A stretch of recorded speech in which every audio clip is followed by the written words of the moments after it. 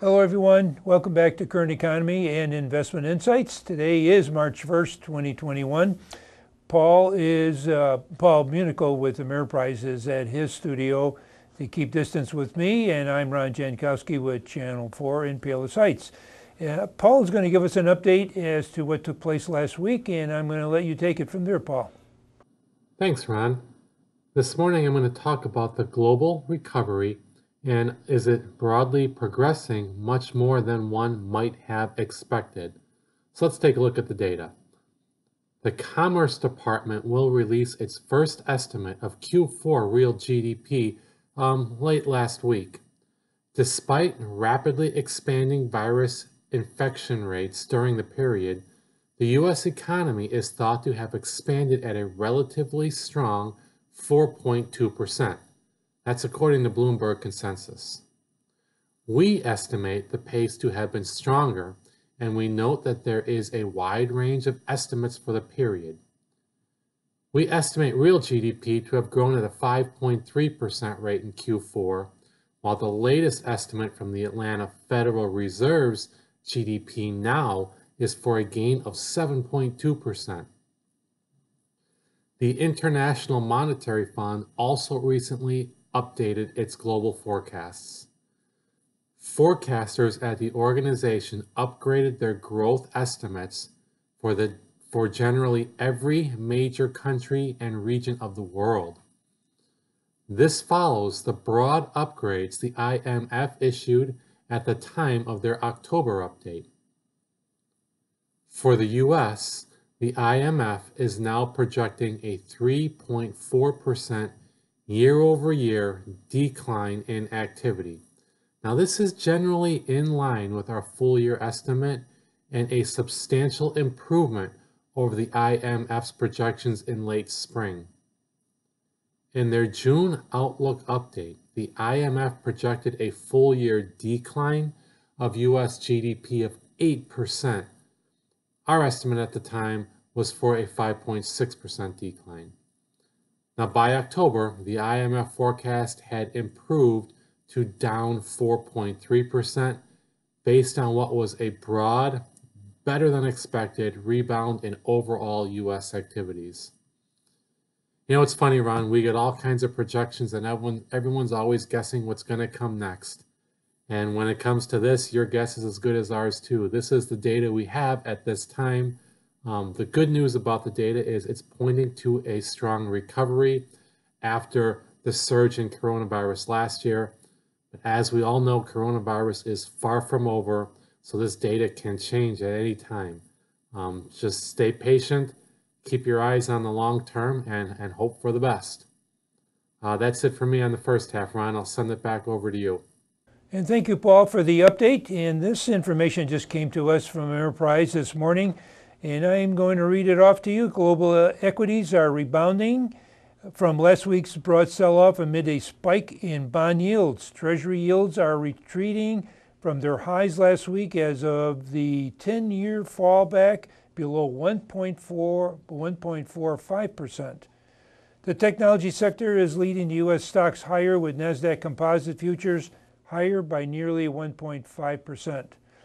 And the CDC approved Johnson & Johnson one-shot COVID-19 vaccine for those 18 years of age and older.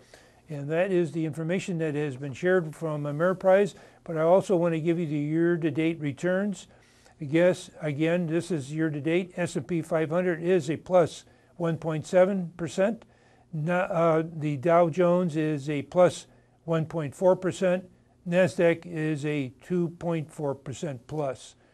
And that's it for that information for the trading floors and information on the financials. Stay with us. We will be right back with your money.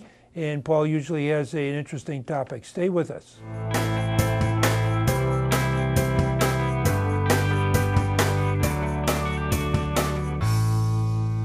And we're back with your money. Thank you for staying with us. Paul usually has a very interesting topic appropriate for this time of the year. Paul, take it away. Thanks, Ron. For the second half of the show today, I wanted to discuss, like we often do, financial goals, but I want to talk about some that we're hoping you can keep. A little bit on the easier side, these goals today. So let's begin. The start of a new year gives many people motivation to take a fresh look at their finances and focus on their goals for the future. But as the year progresses, this enthusiasm can fall to the wayside. So if you're someone who falls into this trap, there are steps you can take to stay motivated and set attainable goals for 2021 and beyond. Number one, be specific and realistic. Setting aspirational goals, such as living the life you want in retirement or taking a coast-to-coast trip, it's exciting and can be a great place to start. Yet broad goals can quickly become overwhelming. So tangible ones can help you keep the commitment. The best way to make your dreams a reality is to break each goal into small specific tasks that are realistic to accomplish in this year. Next, you're going to want to prioritize. So you're not alone if you have a myriad of financial goals. However, it can be hard to achieve them without focus or unlimited resources. Maybe pick one or two goals to start, tailoring your savings, time, and resources accordingly. If you have compelling priorities, such as saving for your child's education and your retirement, create a plan that will help you make measurable progress towards both. Remember, incremental changes and savings made over time can make a big difference in the long run. Next, you're going to want to set deadlines. Without target dates in mind, goals tend to drift. As you set deadlines for each task, consider adding a reminder on your calendar to keep the goal a priority throughout the year. If you fall short of what you want to accomplish, don't give up. Just adjust your dates and get right back on track. Next, maybe enlist family support.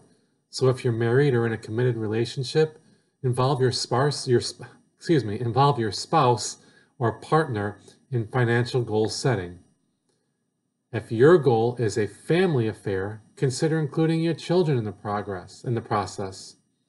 Your children can benefit from watching you make smart financial choices, and with everyone on the same page, you can support one another and overcome obstacles together. And finally, work with a professional. Share your goals with your financial advisor, tax professional, or estate planner as appropriate.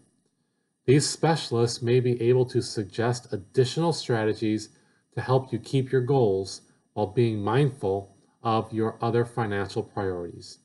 And as always, if at home you are working with a financial professional, that's great. Continue to do so if they're giving you the advice you think is worthy.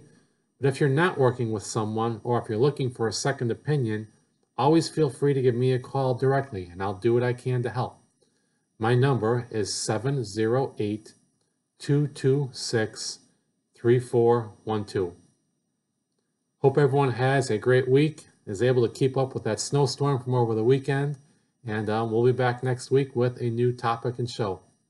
Thank you, Paul, for that interesting topic, and for Paul Munichel, again with Ameriprise Financial, and myself, Ron Jankowski with Channel 4 and Palos Heights. We wish you good investment day.